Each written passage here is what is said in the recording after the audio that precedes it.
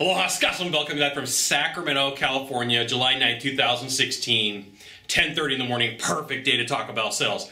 And I want to talk to you specifically about something that has to do with video games. Now, Pokemon Go, which stands for Pocket Monster, came out roughly about a month ago. And it's all the craze. And the way that Pokemon Go works is it's location-based. So a bunch of people got together and donated or suggested sites of places in your local city that somebody should go after these Pokemon monsters. So you take your smartphone and they use your location based upon GPS, and then they say like, oh, okay, your phone vibrates or rings and let you know that there's a Pokemon near. So like you hold up your phone and you look and you're like, oh, there's a Pokemon. And it helps, like it's a video game through your phone. And then you capture this little monster, because that's what it is, a little Pokemon monster, and then you put it in the bag and collect it, and then you can later trade it in for points. You're like, Scott, what does this have to do with sales and marketing? Everything. Right? If I could throw the echo in there, everything, okay?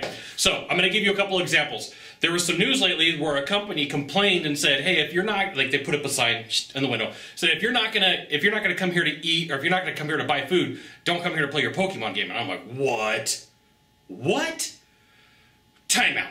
Psh, big timeout. Okay, so I'm going to talk to you a little bit about marketing and we'll get back to Pokemon. So if you got a company, a business, anything that you own, and you got to pay for traffic, you got to pay for advertising, it's expensive. It costs a lot of money. These people are getting it for free. Why not create a special? Why not give the people who are playing Pokemon a reason to come and buy? Create a special. Come on, create a special. It just absolutely boggled my mind when I saw that. I mean, they could sell them t-shirts, they could do all sorts of stuff. They could have the Pokemon special. It was a restaurant, so the Pokemon Blue Plate special, whatever they do, okay? But here's the thing. Video game-based marketing like this isn't going to go away. Now that, people have seen the power of it, there's a couple different ways to do this. Now, a big organization, a huge multinational company could create a video game on their own where people would get points for, going in and trading in. But here's where this gets interesting. Let's take some companies. They get together. They could create a video game like this. They could create a syndicate. It could be like a shoe store, a car store, and a clothing store, and they could trade and swap customer lists and have all those customers go look for stuff and then take those points and redeem them. So, I mean, it would just make sense, right? And if the people are coming to your location, why not have them sign up for something and create your own list? You know that they're interested in Pokemon. I mean, you got things like Aweber, Constant Contact, Active Campaign, Infusionsoft. There's a whole bunch of different places. I mean, you can have people sign up and get on a list that are coming to your location. You just got to give them a reason to buy. You just got to give them a reason to do it. You just got to give them a special.